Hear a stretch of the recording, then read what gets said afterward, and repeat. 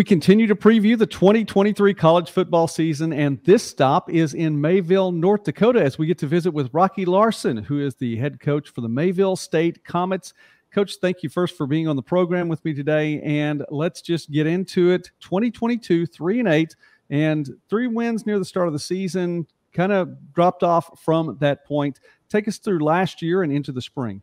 Yeah, I would say to start the year, played a Roosevelt team at home that's really talented, well coached, and we lost our leader on the defensive side of the football in the first quarter towards ACL, Josiah Walker, who was coming back off 26 TFLs the year before, over 100 tackles. He was Mr. Do Everything for us on that side of the ball, and we had designed a lot of the defense around him. So it took us a long time to try to figure out how to replace that production and how we were going to move around and get comfortable with who we were. And I come from a running background. My dad was a high school coach in the state of Wisconsin, triple option guy, so I'm used to running the football all over the place. And, you know, we get going week 2, week 3. Tim Salmon obviously has a massive couple games, and we turn into a team that's going to throw the ball around the yard and get it to our playmakers in space and let them work. So we changed our identity midway through the year there. And, you know, you kind of look at our stretch. We won 3 games in a row, first time since 2016. Won 3 games since 2016.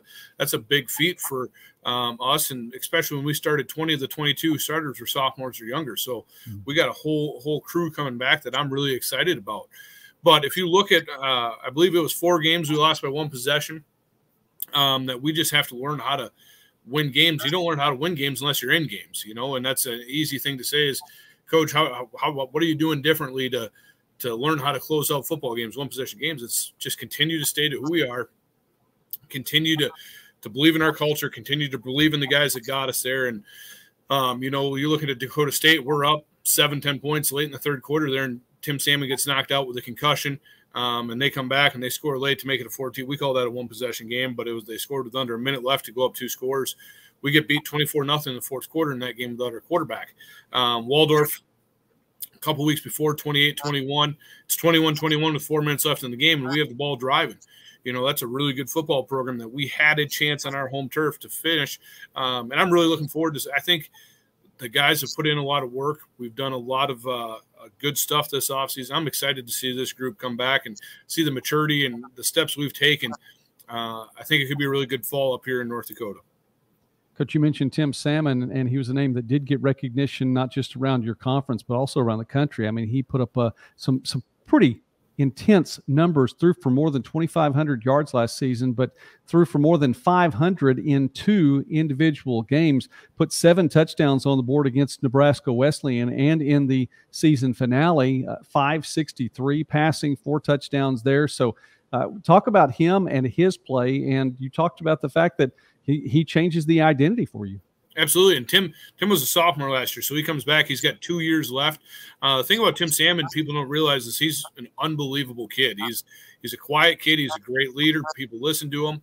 I don't think Tim knows how good Tim is, and that's a big testament to him and the way he came up. An interesting fact, my brother's a high school coach in the state of Wisconsin, and he actually was my brother's high school quarterback before he came up here, and now he's with me. So I've known Tim for a long time. I watched him go through high school and now into the college ranks. And the thing about, he's 6'3", 230 pounds right now. He's a big kid who can sling the football around the yard, and we got good playmakers on the edge. We've added some big tight ends this class.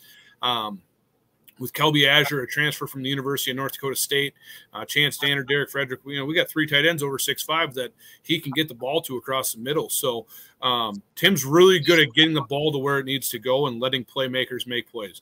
Now, he can also throw the 50-yard bomb and let our kids go make it. But Tim Salmon's what makes that offense go. And, you know, he's got control of it the next 2 years, and I'm really excited to see. I think it's crazy to say he led the country in passing yards per game because he missed 2 games. But I think he's just scratching the surface, and he's really starting to understand the offense. And I'm really excited to watch him play this year. Coach, you talked about the tight ends that you brought in too, but mentioning the fact that you would like to run the ball anyway. What's your running game look like now, knowing that Salmon's there in the backfield as well? Yeah, and Mason Ullman's a big tailback for us, a transfer from Bemidji State. He carried the football for us a little bit last year. You know, Mason's 6'2", 225, and then we have a plethora of Blaze Ferry. We have a few other backs, Cole Gazelle, that we can get the ball to in space. And be included in that passing game.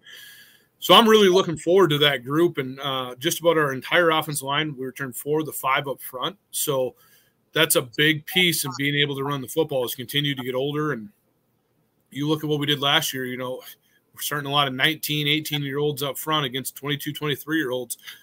We're all of a sudden becoming 20, 21-year-old, and we're starting to catch. So we can get a run game going, and we don't have to be so dependent on throwing the football vertical. And if you've ever been to Mayville, North Dakota, the wind blows, I think, every Saturday 40 miles an hour. So you got to have some sort of run game, just a little bit, to keep people off, to keep them off. We're speaking now with Rocky Larson from Mayville State, who, by the way, congratulations. Your family has grown here in just the past few days, so congratulations on the new addition there. Let's look at your defense for a second. And you were talking about the fact that they were young players. It was on both sides of the ball, too, and led by a couple of sophomores last year. They'll be juniors this year. Anthony Johnson, a linebacker, led the team in tackles, and Denzel Navy in the secondary, both of them going to be juniors this year. Yeah, and Denzel Navy's been a guy who started for us every game since he's been here as a true freshman. He's played corner, he's played linebacker, he's played free safety, he's played strong safety. He's played just about every position but the defensive line for us. So the thing about him is he really understands how we want to play defense. He understands the versatility needed of him to be able to go walk down a receiver or be able to go play a high hole. But he's a high character, high motor kid that plays really hard, and he's a really good football player coming back. Anthony Johnson came to us as a two-sport athlete. He was a good baseball player out of high school, and after his freshman year, he decided to go all football, and he was a surprise last year for us. He came in and had a great fall camp, really picked up the defense, made a bunch of big plays, TFLs. We're really looking forward to having him back. And talking about linebacker, Richie Shelton was our starting middle linebacker last year, and he was a tight end the year before. And we just talked about those 3 tight ends we have right now. So we needed to find a place for Richie to play, and he'd never really played much defense. He came over and played middle linebacker for us, and he's only done it 1 year. So we're really excited to see what that process looks like going into year 2. But I think his ceiling is extremely high because he doesn't know the position as well as the other guys, but he's done a great job learning it. Devin Woods on the line, talked about young players. He was a freshman last year. He was able to get into opponents' backfields in his first season. Yeah, and Devin only started 4 games for us. He started at the end of the year. He came on 245 pounds, and he's a big dude. We're going to move him around from linebacker to D-line and let him drop into coverage. He's just a really athletic kid. He was a big-time player out of high school, and he's makes it hard on an O-line because we're going to move him around so much to get him into matchups that we like, that he can win. And he's also good enough in coverage that he can drop out and cover a tight end. He can drop out and cover a tailback. He can be a spy on a quarterback. So for him to be a freshman and going into a sophomore campaign, I think his ceiling again's high. And with that, people think we're crazy. We're coming off a 3-8 season, and we're really optimistic. I think we got just about everyone back, and these kids have stayed at it. We had more kids stay this summer than we've ever had. Our workout numbers are through the roof. Our test out, it's a really exciting time to be part of Comet football, and we're excited to see where the next steps take us.